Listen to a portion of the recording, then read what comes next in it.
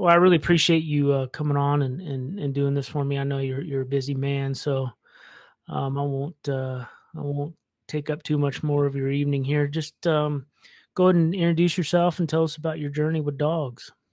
Sounds good. Thanks for having me, by the way, and Yeah. appreciate the time. And I took a chance, took a little time earlier and checked out your Instagram and your YouTube channel, and you're doing some good stuff. So kudos Appreciate to you. it. So for those of you who don't know me, my name is Andy Seguss. I've been raising American Pit Bull Terriers since I was 16 years old. So that's 30 years now. I'm also the owner of Canine Athletes, which is a working dog brand. We sell collars and harnesses, leashes, treadmills, apparel for humans, that kind of thing.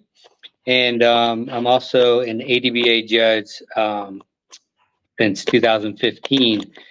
So I fly around the country and basically give my opinion on other people's dogs, their conformation and their temperament and that kind of thing. So um, yeah, it's been a kind of a crazy ride. None of this has been planned. All just stemmed out of the love for the breed. What was your first connection with the American Pit Bull Terrier, and what was that thing that just said, "Oh, this is the breed for me"? And Yeah. So in high school, I was 16 years old, or actually probably 14 at that point. My cousin was going to buy a Rottweiler. So me and my mom decided to go with her to help her pick out a puppy, and I ended up convincing my mom to take the brother home with her, with us. So the Rottweiler was kind of my first introduction to dogs. I've always liked dogs. I've always liked nature. Always liked just animals of all sorts. And then, but that dog, he kind of became my best friend, and everywhere I went, he went. And from there, kind of opened me up to meeting other people, like friends in high school who had a dog and that kind of thing. And one of my buddies had a pit bull, and I was like, this dog's really cool, right? And then I started reading. I wanted to learn more about the breed, and I read the Richard Stratton book from the 70s, I think, The Truth About the American Pit Bull Terrier. And that was all it took. Now I needed to go get a pit bull. So I got my first one, and no papers, no registration, just a street bred little black pit bull. And she was super cool. Um, and that it just snowballed. I've 2 years later, I had 25 dogs in my mom's backyard. It's crazy, dude. oh wow, that's Yeah. crazy. Yeah. And what was those early experiences with the breed and that kind of was a surprise to you, and what was some of the things that you learned that people don't really understand? Yeah, so back then there was no internet. I mean, it probably existed, but I didn't have access to it. Email definitely didn't exist. So the only way to really learn is, I guess there were three ways. You could read a book, you could learn from someone else. If you had a mentor, if you had anybody who was experienced and willing to help teach you, or you could make mistakes and do it yourself and figure it out that way. So I kind of utilized the combination of the three. But I quickly found out that reading books really isn't the best way to learn. A lot of a lot of stuff in the books that I read didn't really apply, you know. And then there weren't too many people that I knew that I would consider experts on the breed. So I had to just kind of trial and error, just kind of learn on my own. And a lot of stuff you would read and hear about pit bulls were that they were mean, very human, aggressive, dangerous dogs. And honestly, that wasn't my experience at all. They were actually the most friendly, the most tolerant to humans, at least the ones I had been around. Some were more dog aggressive than others, but I think at the end of the day, it really comes down to being a responsible owner and understanding what your dog's temperament is, having a relationship with your dog, trusting your dog, and then keeping them out of trouble, because any breed can get themselves into trouble. But the pit bull, the problem is that they're very strong, and when they do get into trouble, they can do a lot of damage fast. But yeah, dude, like I even to this day, I've never had a human aggressive dog that I had to worry about, that anybody that came to my house had to worry about. So that was kind of like the biggest thing with the pit bull. I know they were on the cover of the Sporting Dog or the Sports Illustrated magazine with the T tank. You know, it's like so that's kind of been the fight for the breed ever since, was like fighting against that stigma of these are like killer mean dogs that only thugs and bad people have. And it's just not the truth. Yeah, so it was the combination of, I guess, probably everything. And then I don't know if you've read the Richard Stratton book, The Truth About the American Pit Bull Terrier, or if any of your listeners have. But if you read that book, it's almost like reading the old Lassie books. Like he made the pit bulls sound like these dogs. And I'm not going to say that he was lying. He might have exaggerated a few times in the book, but like this was a breed that could do anything and could whip any other dog at anything as well. Like, it could do everything any other dog could do and do it better. Not exactly the truth in all instances, but they really are a jack of all trades breed. And they're smart, they're fast, they're intelligent, they're strong. They're a great dog. And for me, it was just that combined with their temperament, it really just kind of struck a chord with me and hit home.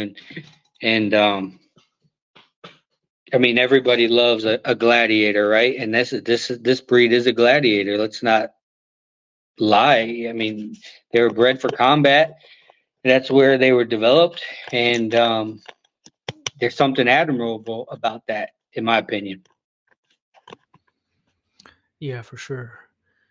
Could you kind of talk about the history and what you've come to learn and Yeah, where you think some of the misconceptions are and all that? yeah. So as I mentioned, they're a combat breed. They were developed for pit sports, blood sports, and the breeders who were selecting, the dogs that were used to originate the breed, they were using them for entertainment and to make money. I mean, and that's just the truth of it. You can't deny it. If you're a student of the breed, you need to accept it. And then as you understand that, you can kind of understand why they are the way that they are today. And that's why the dogs aren't human aggressive. They can be if they're trained to be. The dog always wants to be right. So if you're neglecting it, that's something, but if you're teaching it to bite people, then it wants to be right, it wants to please you, and it's gonna do what you want it to do. At least try to. Most of them anyway. But for the most part, these dogs are sweet. I've got dogs in the house. You know what I mean? Like they're great. The problem that comes into, and this isn't just pit bull related, it's every breed, is the humans involved. It's irresponsible people, and that doesn't just it starts with the irresponsible owner making an irresponsible breeding and giving away or selling or not taking responsibility for their breeding, and then it just it's just a bad and it's affecting all the breeds, not just the pit bull. It really comes down to the people involved, and that's why I don't sell dogs. I sold a few puppies in the old days, long time ago, and I'm not interested in it. I only make a breeding when I need more dogs, and I keep them and select the best ones that earn the right to move forward in the gene pool. Other than that, I'm not interested in dealing with the public because people lie. You can't trust them. They'll say anything to get what they want, and then once they get it, it's over. Yeah, and it's one of those breeds where it kind of, it's probably hard to decipher sometimes, and Yes. who's legit and who's not. Yeah, because and half the people, some of them are probably good intention. It's just they're not prepared to deal with this type of dog. This is Yeah. at least the type of dogs that I've been raising, 30 years now, fine selecting my gene pool. These are serious dogs, man. The canine athlete's mantra is serious dogs for serious people, and it really applies to the dogs in my backyard. I mean, they're not for the average person. I mean, some of them are sweeter than others, but I mean, they're going to test you in one way or another. You know what I mean? And it's like people just not everybody's cut out for the responsibility of a high drive working dog who needs, if they don't get their exercise every day, if they don't have a way to get rid of that energy, they can become destructive. They can become, quite frankly, annoying, and they're just, and then, a lot of the other people, they just want the money. So they want my dogs so they can breed them and make the money. So, it's like terrible. They don't even care about the dogs. They just want it's the ego stroke and to make a couple dollars. And that's, to me, it's not in the best interest of the breed. The people do stupid shit with the. Can I curse on there? Oh yeah, yeah. Okay, people do stupid shit with the dogs, and the dogs suffer, and it's risky. It's risky for me too because if they get in trouble fighting a dog or some stupid shit, they're gonna be like, "Where'd you get the dog?" And Mhm. they follow the trail back to the breeder, and I Mhm. don't need the trouble. So I learned long ago that half the time, if I were to sell a puppy or give away a puppy, I might as well just chop its head off before I gave it to the guy because it's either dead or it's neglected. Within a year, like it's just not worth the trouble. So I just breed less and keep what I breed and be responsible enough. I've got plenty of land, so it's not a problem. That's awesome. Can you talk about the history? What made a pit bull? This is something that I still don't quite understand. I don't know, man. Honestly, I don't think anybody really knows for Yeah. sure. They talk about mastiff bred with, some small terriers, maybe over in Ireland and stuff like that. But I'm not sure that anyone knows for certain what breeds were combined to make the American Pit Bull Terrier. But seems like it would probably be something like that. Something, bigger mastiff crossed with a smaller, more nimble terrier. With the terriers are a little bit aggressive too, so you can definitely see the terrier in a lot of these dogs. But I don't know exactly for sure. I'd be lying if I tried to tell you. Just being honest. It's probably like anything too. People came over and had their own little secret sauce, and Yeah, that's probably been going on forever. Where I've heard yeah, like people mixed, other breeds and in their own lines or whatever. yeah. So when you're breeding for performance, right, and your money's on the line, you'll breed whatever you don't care about keeping a bloodline pure, right? You just want something that can win. And that's another thing. Like these days, people get so caught up in these bloodlines, man, and to a point where it's doing the breed a disservice, and they're losing the essence of what the dogs are, and their performance breed. They're a breed built for work. They need a job, and half these people they only care about the names on the pedigree, man. And if it's pure whatever bloodline that is popular to them and they think is the greatest, and they with no regard to. I mean, these dogs, I see them all over the world. These dogs look like they look terrible. They don't even look like pit bulls. They don't have any of the qualities of what a pit bull is supposed to be, but they're pure XYZ bloodline, And it's like I just wish people would stop focusing on pedigree so much and focus on the merit of the individual dog more. What is the ideal pit bull to you? What does that look like, and what is you know describe that as best you can. And so like everybody should have their own standard as to they're going to answer that question. I don't think there's one right or wrong answer because at the end of the day, it's your dog and you have to be happy with it. But for me, it's balance. I want a dog that's balanced in every way: mind, body, heart, um, physical, because that balance from an athletic standpoint is, the perfect combination of speed and power. In their mind, they're stable around people, and can control their environment. But when it's time to work, there's a switch that goes off in their brain, and they're focused only on their job.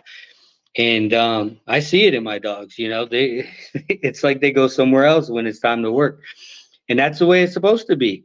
Um, so I guess that's how I would best answer it. I mean, and I also think they need to be tough. They need to be.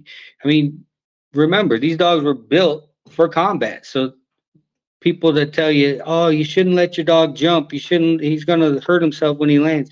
These okay, maybe your dogs, but my dogs are built to be tough, durable, to take a beating and keep on ticking. You know, they should also be hardy.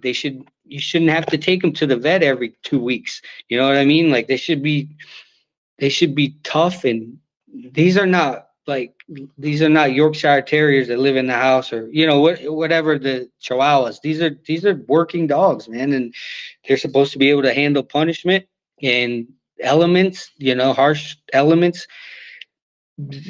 Durable dogs. It's something that a lot of people are forgetting about working dogs in general. They need to be durable, because if they break, then they can't do their job. You know what I mean? Does that make sense? Like even your you said you had some, were they herders?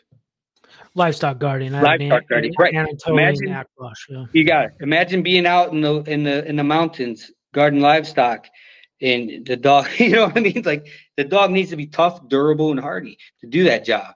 And if he doesn't have those characteristics, he can't perform his job.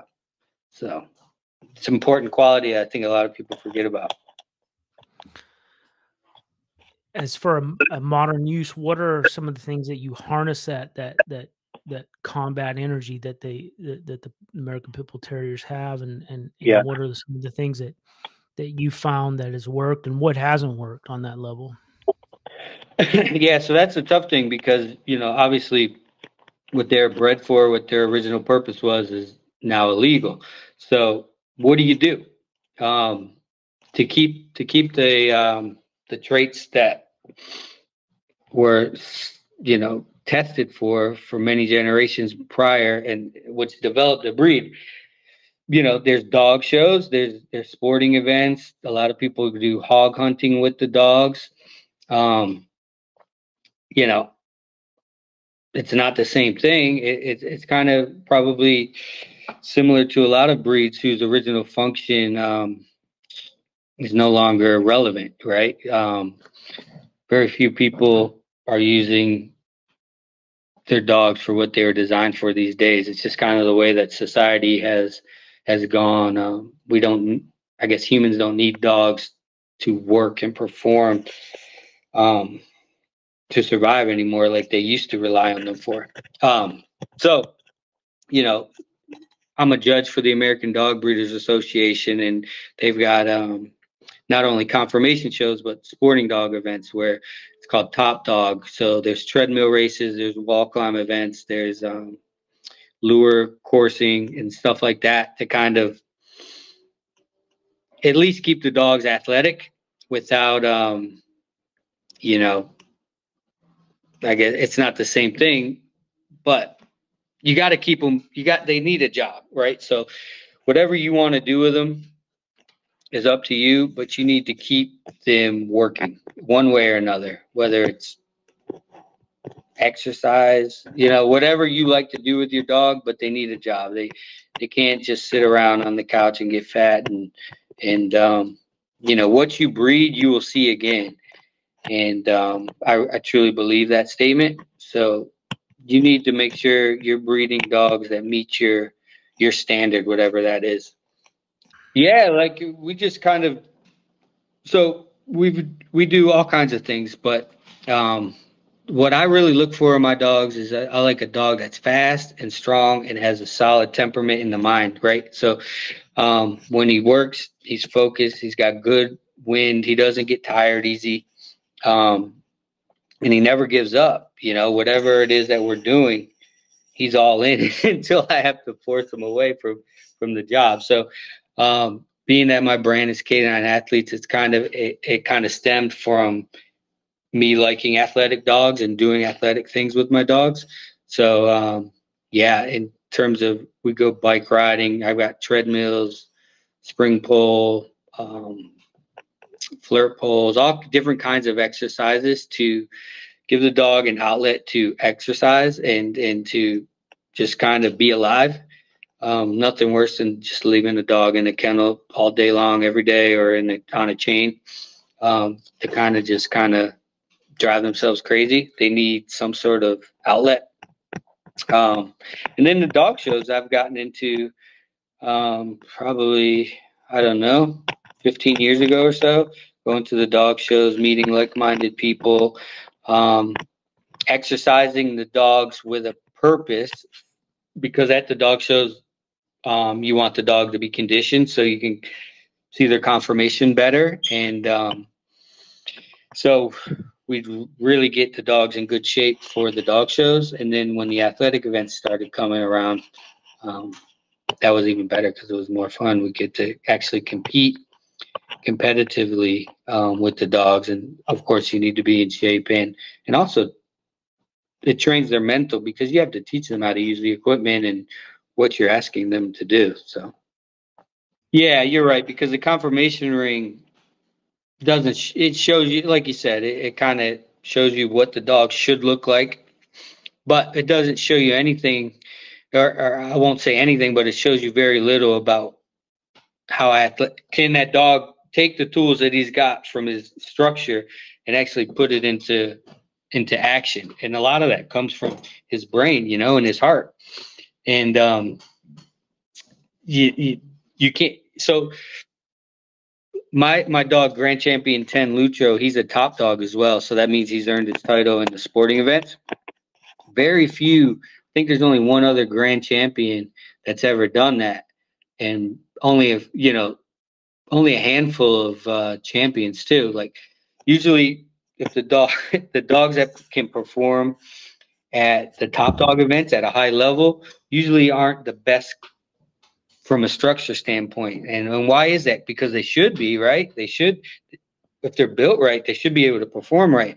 But something's either the owner's not competing, using the dog for that reason. Why? I don't know. Maybe they don't want to take the time to teach the dog, or maybe the dog just doesn't have what's inside in the brain or in the heart to actually compete at a high level. It's kind of strange because you would think the best conformation dogs, the best structured dogs should be more efficient and be able to really excel at the sporting events. But so far, it's not the case. It's either one or the other. Because it's not easy. And it's a lot easier to stand in the conformation ring and hold a leash, right? It's a little bit harder when you actually have to compete in an athletic event against other high performing dogs, right? And you can blame the judge when you don't win in the conformation ring, but it's a little bit hard to blame the judge when your dog doesn't climb the wall as high as the other dog did. So there's that. Can you talk about the official ADBA standards and how does that relate to what you're trying to do on your yard? Yeah, so the standard is it's based on the original function of the dog and how some of the top performing pit dogs of the old days looked. And as I mentioned before, it's a balance, right? You want to be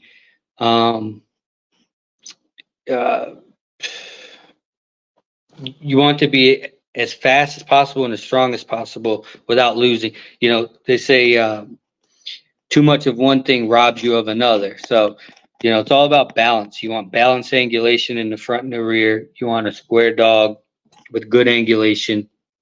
And that was because a dog when they were fighting back in the old days, a lot of the fighting match is wrestling, and a dog that's more properly structured and with good angulation and balance and leverage. They utilize leverage in the wrestling, and could breathe well, because some of the short, stocky dogs, real strong early, and then they tire out. And the rangier dog with more balance was usually able to beat a dog that was built not so good. Um, so that's kind of what the standard is written on, and that's kind of like a lot of the dogs that you see winning in the show ring are built that way. Like my Grand Champion Lucho, he's totally balanced in every way that you can. I don't think you can get much more balance than him. He's so athletic and coordinated on his feet. He's like the gold standard, if you ask me, as to what a modern day American Pit Bull should be, in terms of looks, in terms of athleticism, in terms of temperament. He's just one of those dogs that come around every 20, 30 years. Like, I'll probably never have another one in my life. I've got some really good dogs, but to get one as good as him for the show ring and for the sports, and just as my best friend, to be quite honest, he's on the couch right now.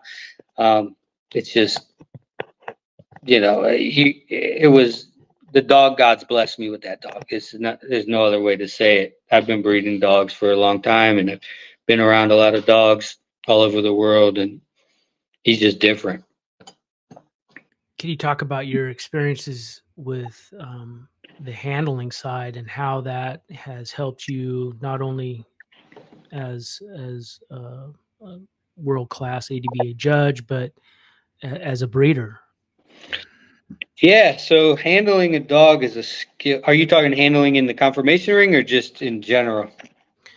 All of the above, like creating a good athlete to compete in the ring, and then just being a good so family member. Yeah, so, and that's the thing, man, and I really think that's the edge that a lot of great dogs,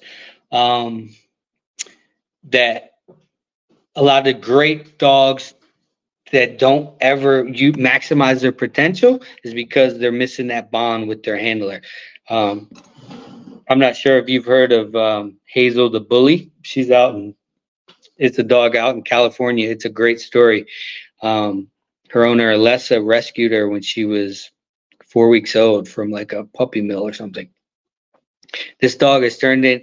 They do bite work sports now, and this dog is awesome, dude. And it's like, she wasn't bred for anything other than, I don't know, make $100 off of Craigslist or whatever the guy was selling it for, like total accidental breeding or something.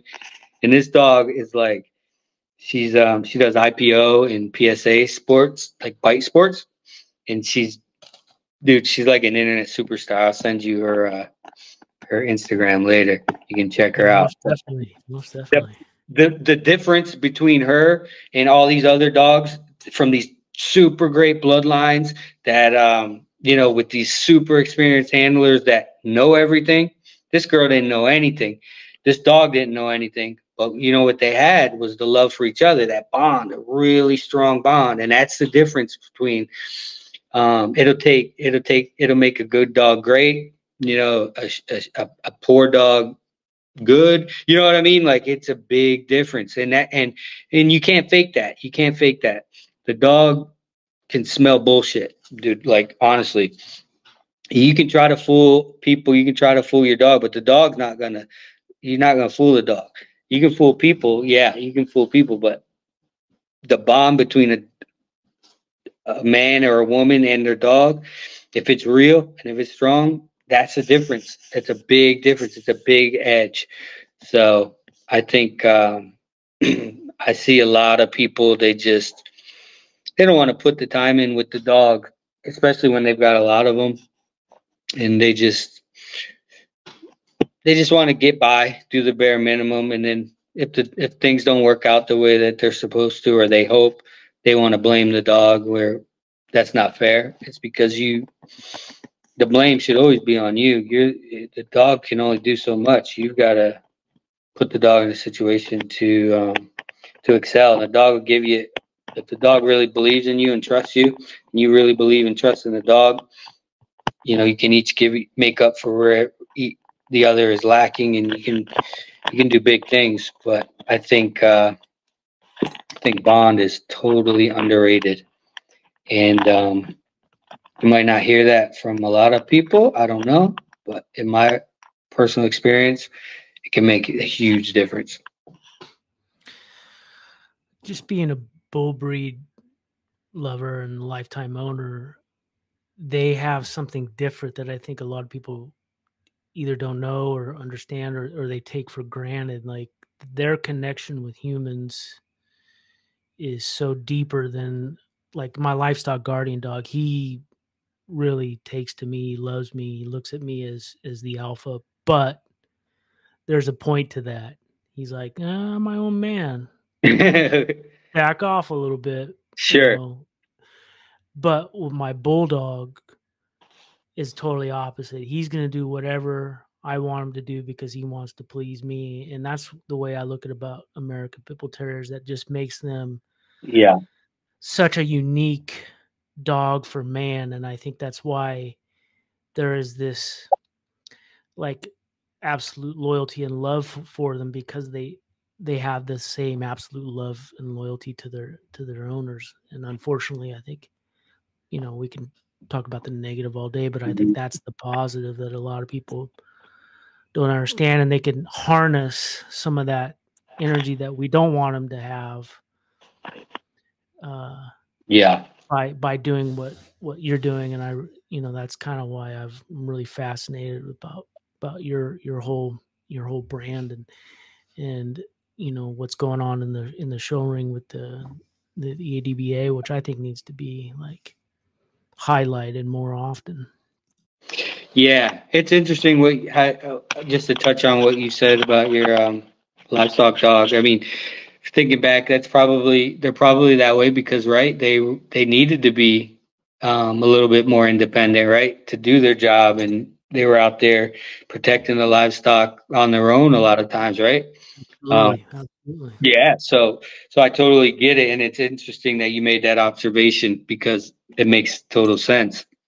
Like you mentioned about the bull breed and how real they are, and how the different type of relationship they have with man, and I agree with that. And also, like, the unfortunate part is man takes advantage of it a little bit too often in a lot of instances, and the end result is a negative perception on the breed, and especially the bull breeds in general. They're just so misunderstood, and it's a shame because honestly, they're to me they're the greatest breeds on earth. Really, I mean, I respect every working breed, and dog with a job. They're all great in their own regard, but the bull breeds, for me, I agree, like, they have a special place in my heart. There's that famous quote that the man will always worship a born fighter, right? And I mean, it's no different with the dogs. I mean, pretty much everybody, I won't say everybody, but there's something cool about knowing, walking your dog down the street and he can whip any other dog that pops out, even if it's 3 times its size, And why is that? It's because it's inside here. That dog, even when he's losing, he thinks he's winning. You know what I mean? And it's not over till it's over. And I've seen all kinds of like lab fights or different type of breeds, and they call them fights. They're not fights. They're a bunch of barking and growling, and the other one runs away. It's a different story with these dogs, man. Like I said, I've been around 30 years with the breed firsthand, multiple dogs a year, and accidents happen. Dog gets loose, blah, blah, blah, whatever. These dogs are in their glory when they're in combat. It's like your dog when it was chasing that rabbit. I guarantee that dog was having the time of his life. You know what I'm saying? So it's still in the dogs for sure. It's and like you said, things are different nowadays. You've got to harness those instincts that are inside of them into positive ways.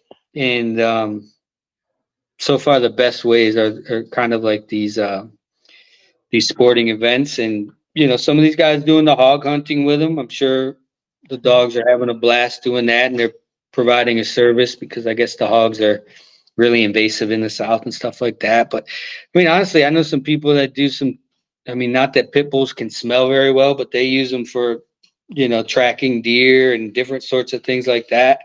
They're really all around. If you teach them, I mean, they're even doing bite sports and they're doing pretty well there too. So like they'll do whatever you ask of them, and that's kind of what's so great about the breed is really well rounded and kind of like a jack of all trades. They can really kind of do a little bit of everything and do it pretty good.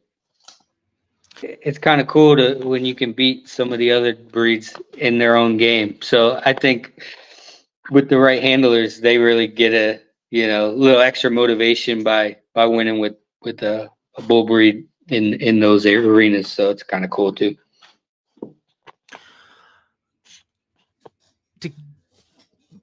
At the risk of getting into the minutia, but it's just kind of the way my brain works, and some of the people that listen to me, I know we kind of touched upon a little bit, but when you're breeding for a dog and when you're going to put it in the show ring and then when you're going to compete with it, what are the standards that you're looking for? I'm talking height, weight, structure.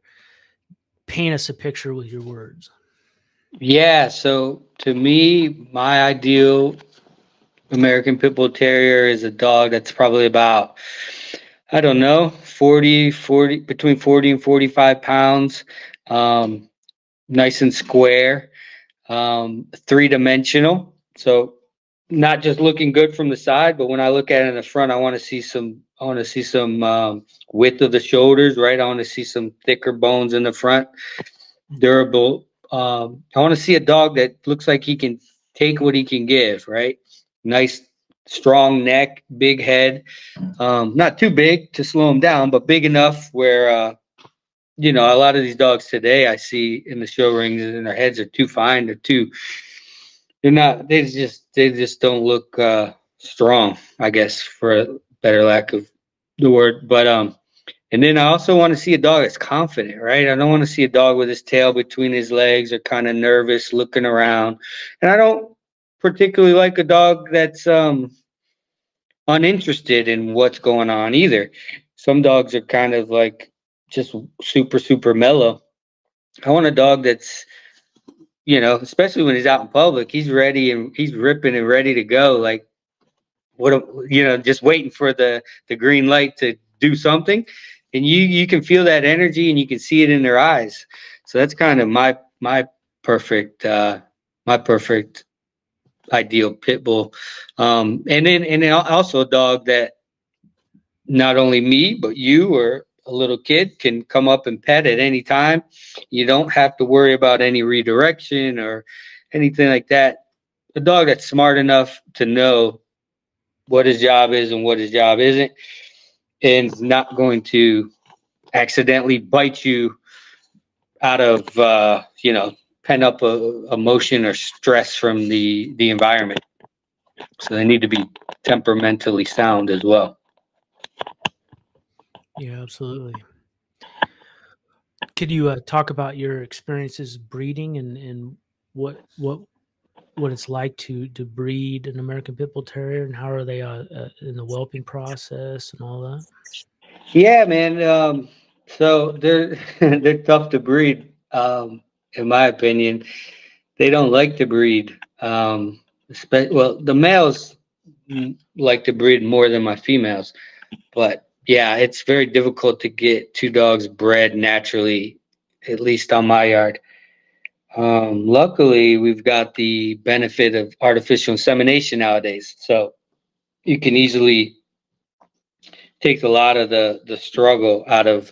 In the old days, I used to have two friends holding the female, one in the front, one in the back, and trying to help the male. It was just, then they're tied and the female's pissed off, and it's just not a fun situation. I really don't like breeding dogs, but AI has made it a lot easier because now you can just collect the male, and gotten pretty good at artificially inseminating on my own. But if you're not, you can just go to the vet and pay a little bit of money and they can take care of that for you.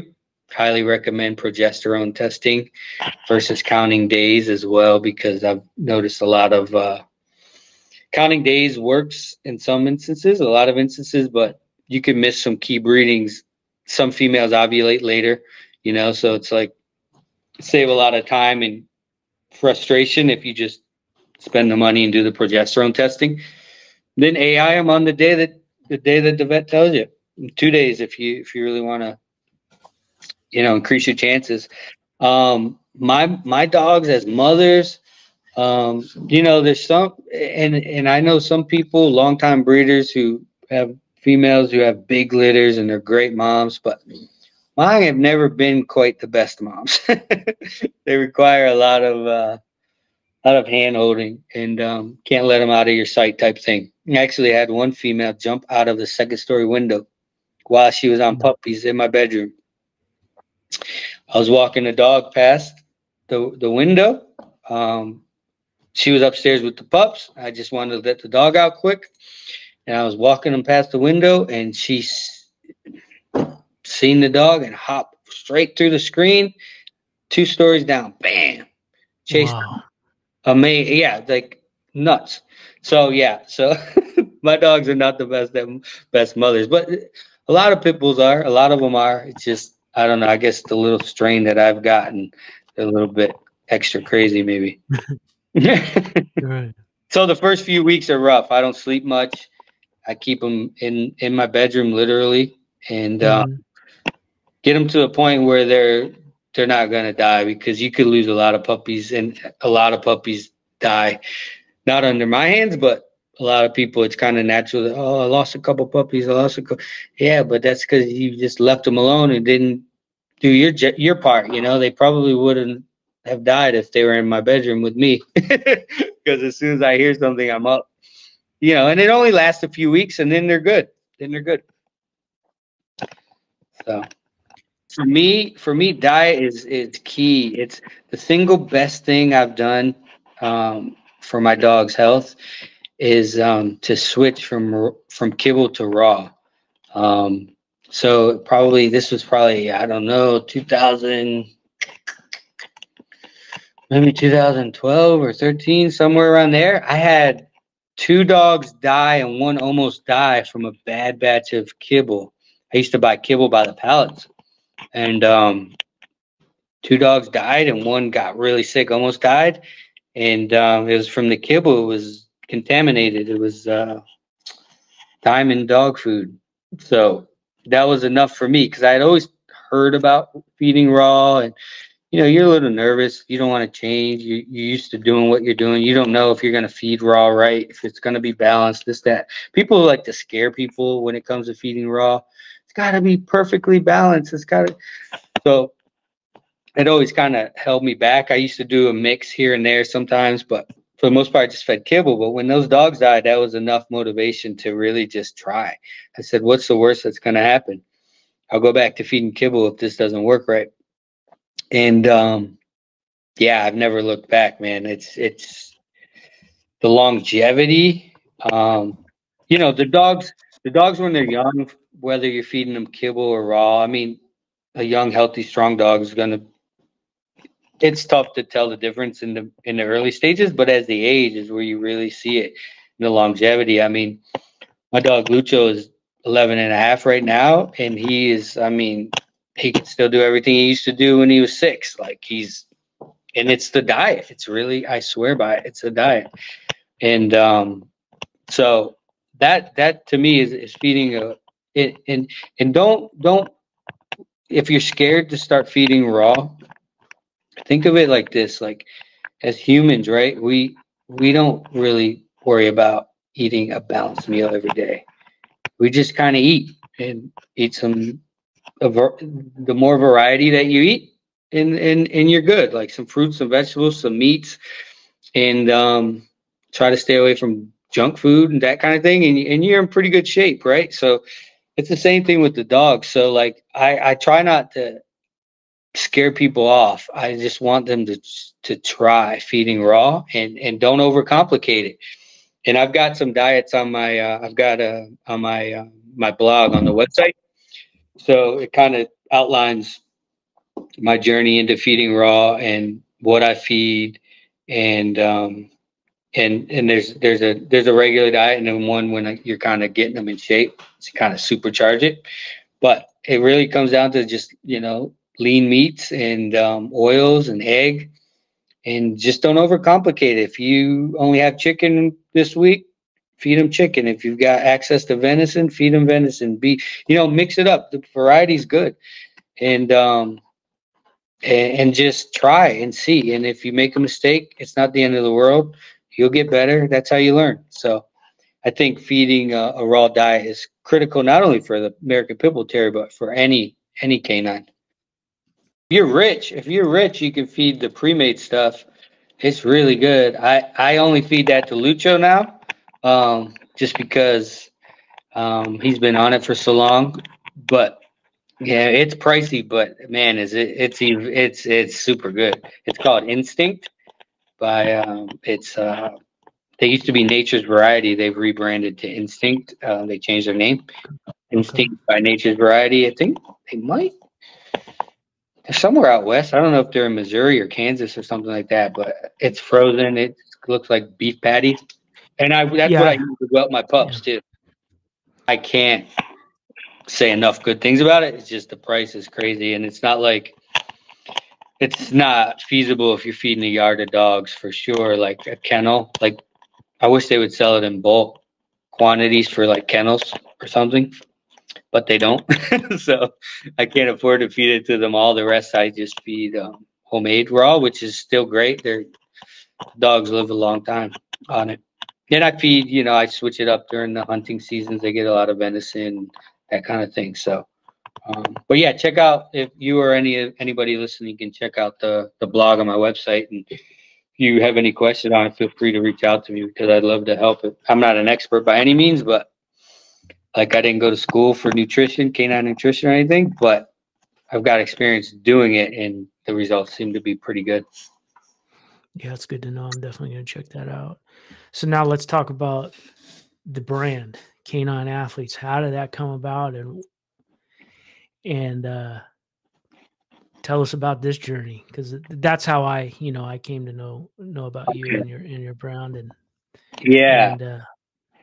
yeah, so it basically, it's like it's one of those crazy stories where, so I just kind of followed my passion, right? And that's dogs. And where does that lead you?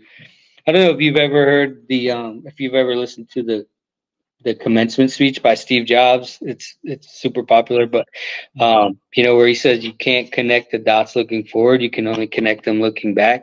So like looking back now, it's kind of all makes sense, but at the time it didn't make any sense. Like I just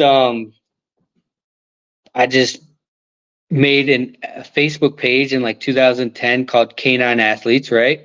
Just because I thought that embodied not only my breed, but any athletic dog, any dog with a job or not a job, any dog that like just a normal house pet, but the owner wants to live an active lifestyle with. I thought it was cool, so I made a page called Canine Athletes, and it was, at the time, the goal was just to kind of build a little community and talk with people about different aspects of nutrition, health, exercise, that kind of thing, with all kinds of breeds. And I thought the benefit of it at that point was, for me, it'll keep me sharp, because it'll give me a reason to do more research on topics that maybe I wouldn't research as much. So that's kind of where it started.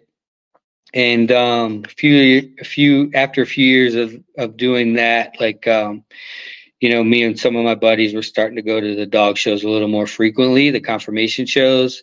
And I had no plans to try to monetize this or anything, but my friend asked me to make a couple t-shirts. So we had some t-shirts that said Canine Athletes, and at the show. So we kind of had a little team or whatever. Like, I don't know why he wanted t-shirts, but I thought it was cool too. So I got with my buddy. He made me a logo, and I needed to buy 24 shirts, or else the shirts were going to cost like $50 each to make 2 shirts.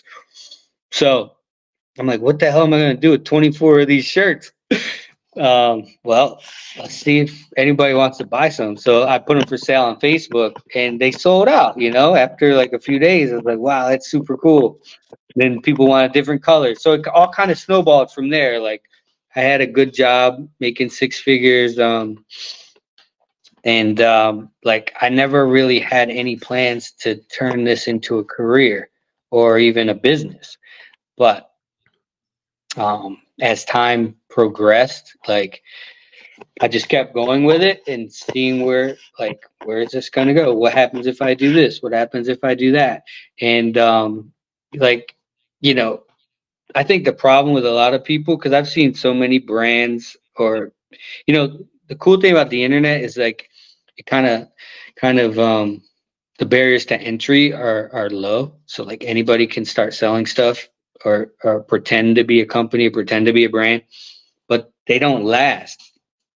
And why is that? It's because they're looking for the quick, they're only in it for the money, and they're looking for the quick, get rich quick type of thing. But the fast way is the slow way, because the slow way is the only way, if that makes sense. So like things things don't happen overnight, right? And if your heart's not in it, you're just gonna quit when the money's not there.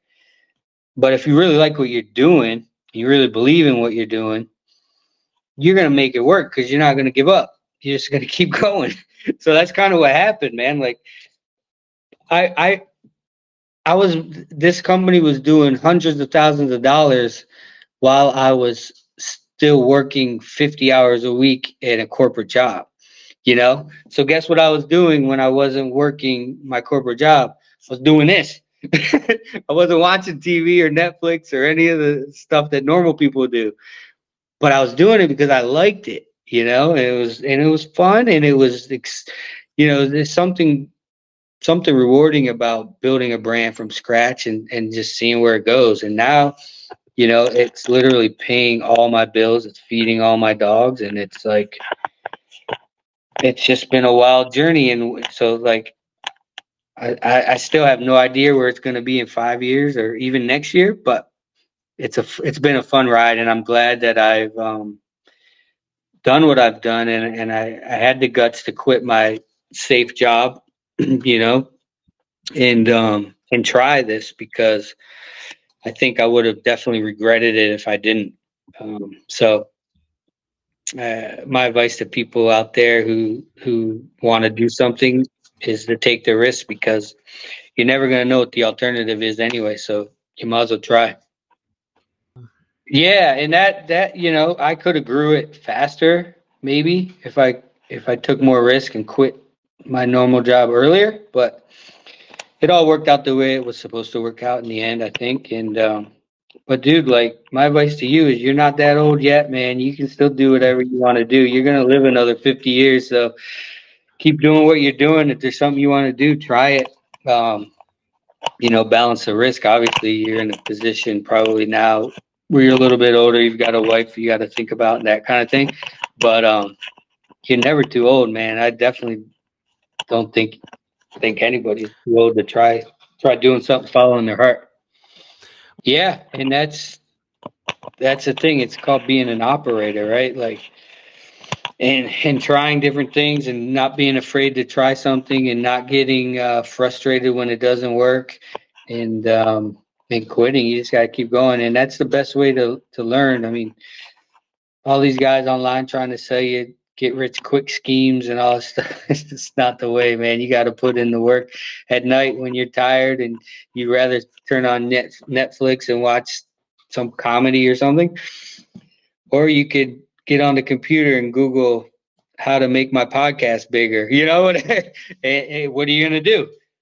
Eat some ice cream and watch Netflix, or are you gonna try to figure it out how to get to where, you know what I mean? So you're only gonna do it as if you really want to do it. Nobody's gonna be able to force you into doing it. You gotta have that discipline, and not everybody has it, and that's okay. Well, yes, testament to you. Now it's this is taking you around the world. Dude, it's crazy. And you know, it was part of the brand, and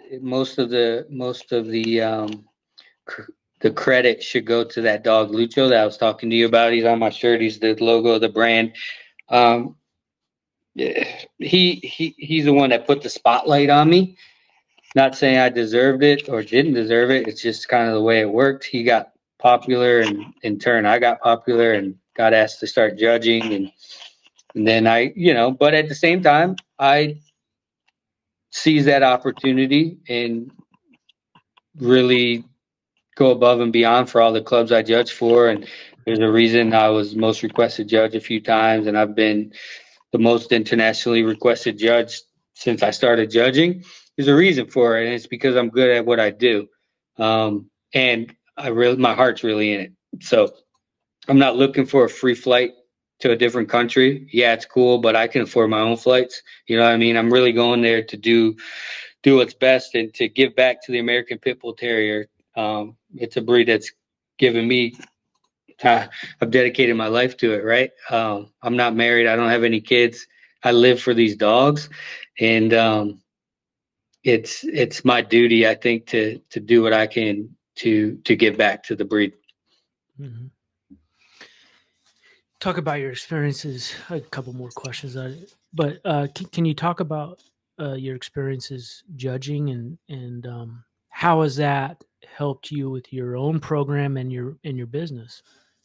Yeah, it's definitely helped with the business from a marketing perspective because it's just given more eyeballs. It's more awareness to the brand, right?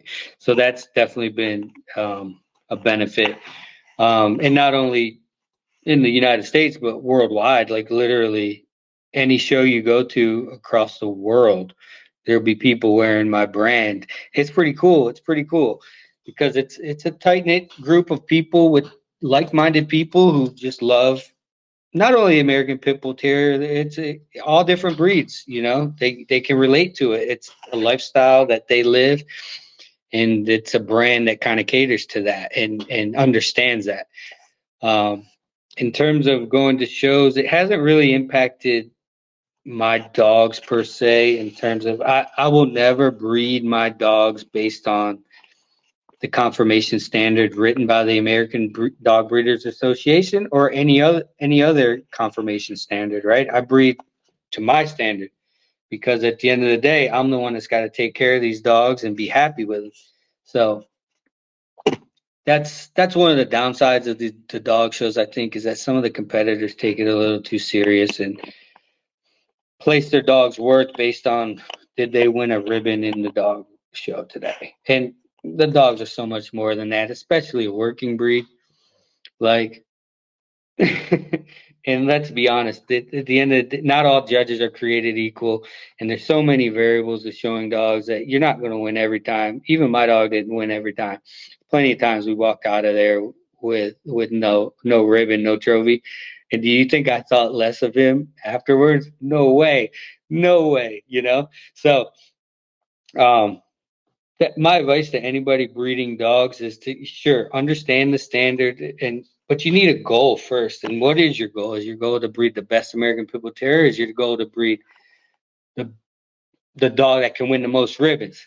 Because those are two different goals, and those are two different types of dogs that you need to try to breed for.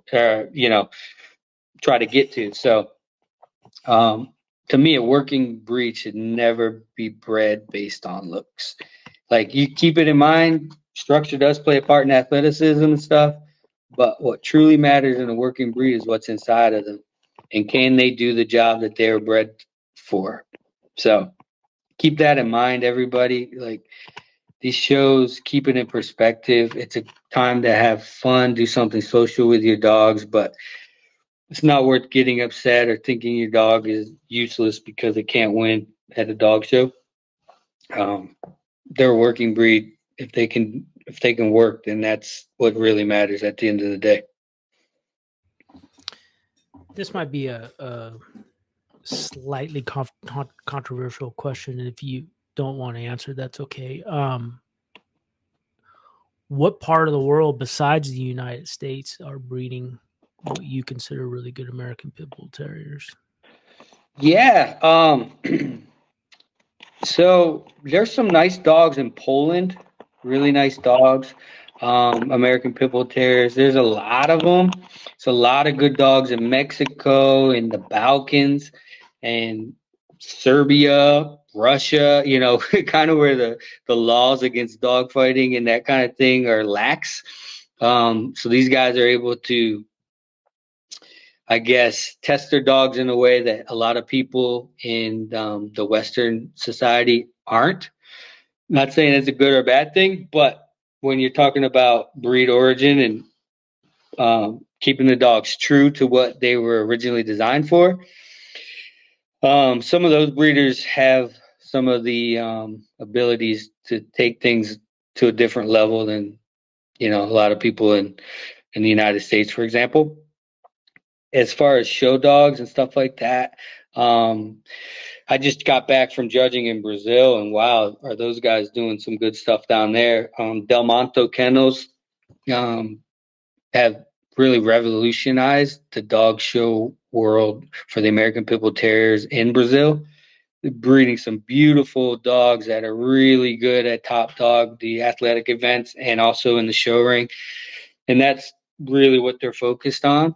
And they've made big strides in a short amount of time, and I definitely recommend them to anyone in South America. I mean, they ship all over the world, though. They're honest people. You can trust them. Then, if they tell you something, they're going to do it, and they're always trying to do what's in the best interest of the dog. Anybody that sells a lot of dogs kind of get hate from people. Say they're all in it for the money and they're puppy peddlers, but that's not the case with them.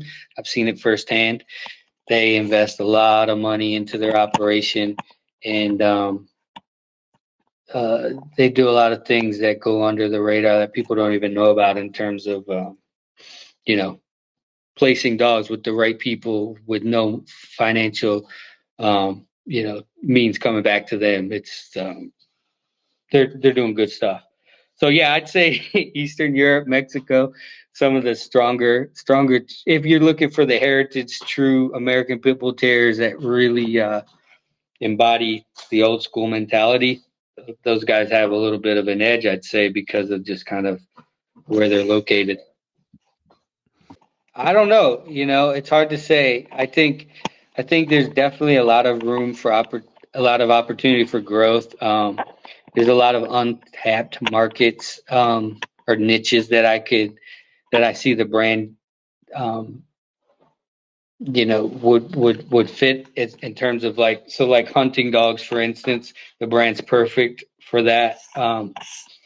We just haven't touched that niche yet. Same with just like I think a lot of normal pet owners don't understand the brand in terms of they think canine athletes, they think it's only for working dogs. It's too hardcore for their pet dog that lives on the couch, and that's not really the case.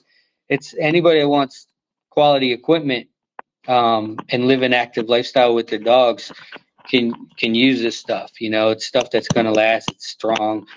It's built right, and you can trust it. So I need to, from a marketing perspective, get that point across to just some of the normal pet owners as well, who have an active dog, who like to go hiking with the dog, but not necessarily compete. The brand works for those people too. So yeah, that's kind of my big picture goal, and just expanding the product assortment and my market reach to new niches, like the hunting breeds and the normal pet owners who just want quality equipment. Give some loves to the livestock guardian dogs. Yeah, that stuff too. I need to get some collars with bells on it or something. Big spikes. Yeah. Yeah. I mean, that's a good idea. I've had a guy. He actually ordered one of my collars. He's got a livestock guardian dog down in Florida. It looks like forgot the name of the breed. I think it starts with an M. Kind of looks like a mountain dog, like an Abruzzi mountain dog, but it's got a different name. But he said he needed a collar with spikes on it too. So definitely room for Yeah. opportunity for growth there. Yeah. Awesome. What would be the second breed? Yeah, that's a tough question, man. Because for me, honestly, I've never like when I got my first pit bull, I've never wanted another breed. I've never wanted one. Um, so that's kind of it's a hard question. I don't know, man. Like I don't. There's so many cool breeds out there that I respect and like, but to me, I could never see myself ever owning a different breed because that means for me that I'd have to own that's one more pit bull that I could have owned. But instead I've got this dog. So like I've asked myself that question. It's just hard to pin down because I respect so many breeds. There's a lot of breeds I definitely could say I wouldn't want. And just for the just like the Belgian Malinois, great breed. I don't want anything to do with those dogs. It's just my Yeah. perspective. Like it's that kind of dog and me are not going to work out. But I don't know. It'd be definitely be a working dog. Like I really liked my Rottweiler that I had when I was a kid. So I have a fiction to those dogs, but I'm not sure that I'd want another one. Honestly, you know, when I was in Italy, I really liked those Abruzzi mountain dogs. And they live wild, man. They live wild on their own. They're all over, and they're tough. They're hardy dogs, you know. They got a mean streak to them too. So they'd be kind of cool if I needed something for protection work. I think whatever breed it would be it would be a working breed, a real true working dog. You know, I might go to the mountains in Italy and just grab one and take it because I know that dog, you know, from who cares what bloodline, like just wild. That's the dog for me. Like I want a real dog that's, you know, I don't care so much about purebred or pedigree or anything like that. Like I've seen a lot of mutts. I was in Brazil on the beach and I ran into a mixed breed pit bull. I guess it was. I don't know. He was cool, man. That dog was badass. He was living free. You know, no idea where he's getting his next meal, but he didn't care. He was happy, and that's a tough dog right there. That's Mm. my kind of dog. No, I think that should do it. I really appreciate the time, you know, and just, you know, if I could leave with one last thing, I just remind everybody, and this is what I try to remind everybody when I'm at dog shows, is to keep the working breeds working. Like like you mentioned about the Pyrenees, there's nothing worse than a strong working breed of dogs that get watered down and they turn them into to something that they're not. And I see it at the dog shows too. A lot of these American pit bull terriers with American pit bull terrier papers, they're more or less Amstaffs. They're a different breed, man, and it's because of the breeder behind them and what they're choosing to breed. The selection is either not there or it's poor. Um, so just do the working breeds a favor and keep them working. Give them a job and when you're making a breeding, there should be selection. There shouldn't just be my friend has a dog. It's easy. And it's got papers. Let's breed them. Every dog Hmm. should earn their right to be bred, and and that's where you find the good dogs. Is find the good dog men. You'll find the good dogs. Absolutely.